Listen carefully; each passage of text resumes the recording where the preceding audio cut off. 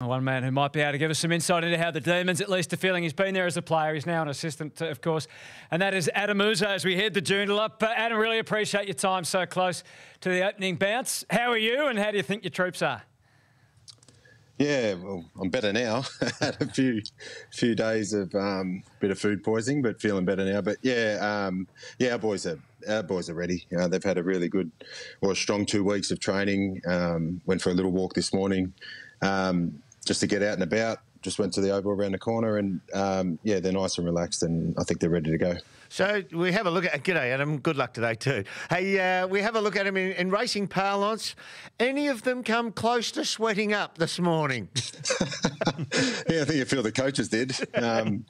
Well, we are. But no, they seem really relaxed. It was funny, I think because we've had so long in the lead up, I think they were a little bit more nervous last week. So, yeah, we had a really strong hit out last Saturday. And, yeah, we're prepared really well. So today they seem okay. We've obviously got a 40-minute bus trip into the city.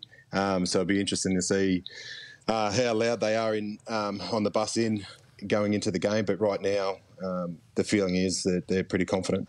We try and draw parallels from our own careers, and predominantly we played at 2:10 on a Saturday. So grand final day, as you experienced as well, you wake up and your system, your routine is locked in. So it's another day, and it gets you into the routine, take your mind off the enormity of the occasion because you're right in that routine. There's a big space today. There's a lot of time for them to actually think about it. Is that help or hindrance? Yeah, well, I think having a prelim as a night game as well is a nice lead-in. So, yeah, our players are prepared for that. And even being over here in Perth, it's a 5:15 start rather than a 7:15.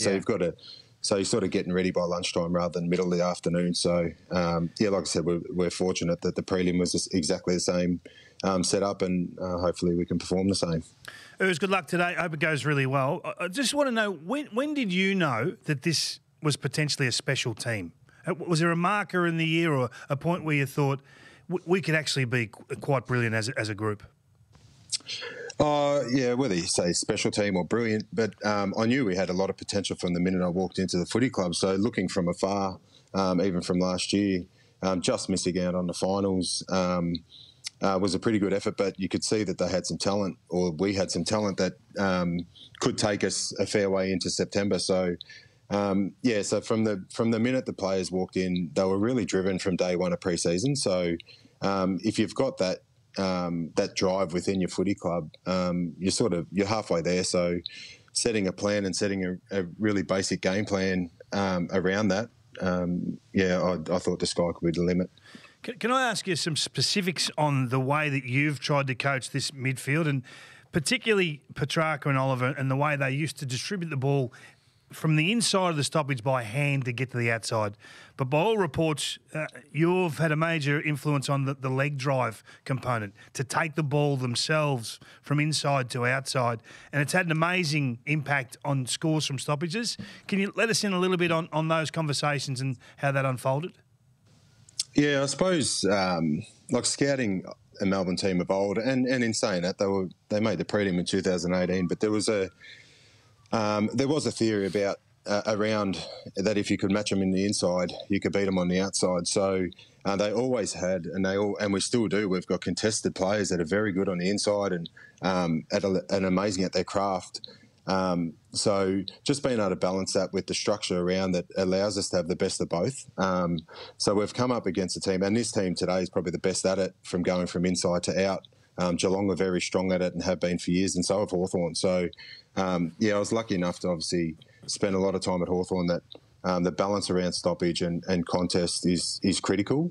So it gives you the best of both. So we still trust that we've got some strong inside bulls, but hope that our mindset and our method around that gives us the best of both. So Clayton and obviously Christian have been pivotal to that, and as you can see in the vision, they're still doing what they normally do inside, but then given an opportunity to get on the outside and get some different possession than what they used to. So hopefully that's shining through.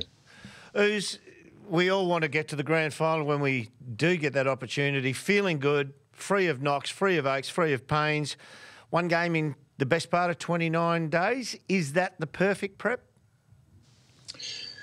Well, we're hoping it is. But leading into the prelim, we had exactly the same program.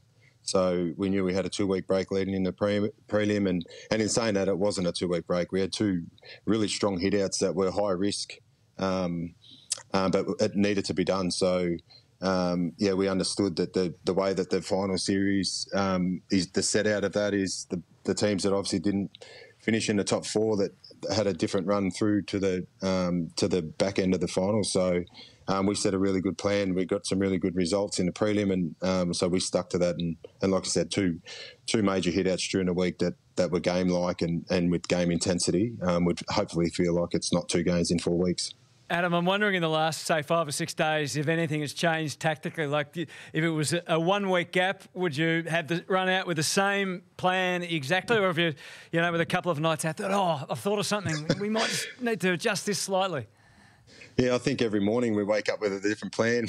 We come up with, I think a lot of the coaches that put their head down, going to sleep at night and then coming up with a different idea in the morning. But that's obviously the risk with the 2-week break leading into the grand final. So, no, we've tried to keep everything really similar. We're not going to give our players anything different that we haven't done all year. So there will obviously be different levers that we can pull game day that we've done or that we have pulled during the year. But there won't be any tricks or anything different that the players wouldn't have seen before. So, trying to keep it as basic as we can and as we have done all year.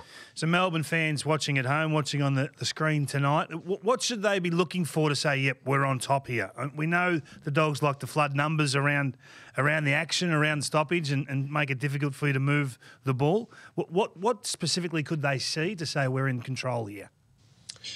I think control is going to be a really tough thing to do. So against the Doggies, there's a lot of momentum shifts. So the game against the Bulldogs, against the Lions, there was times in that game where you felt like the Lions were right on top and then the Doggies would kick 2 or 3 in a row. So, but for us, we understand that they're very strong around the footy. Their contested ball and their clearances are pivotal to the way that they play the game. So there's going to be different things and there will be some momentum shifts in that area. But we feel like we've planned really well for it. We understand. We've played them 3 times this year, and in those games there was momentum shifts as well. So, so I think our supporters, if we see a high energy, high pressure game from our players that are connected defensively, then we give ourselves a big chance of winning this game. Well, congratulations on what you've achieved so far. Of course, the big one is still to cut. You got time for room service before you go, or are you?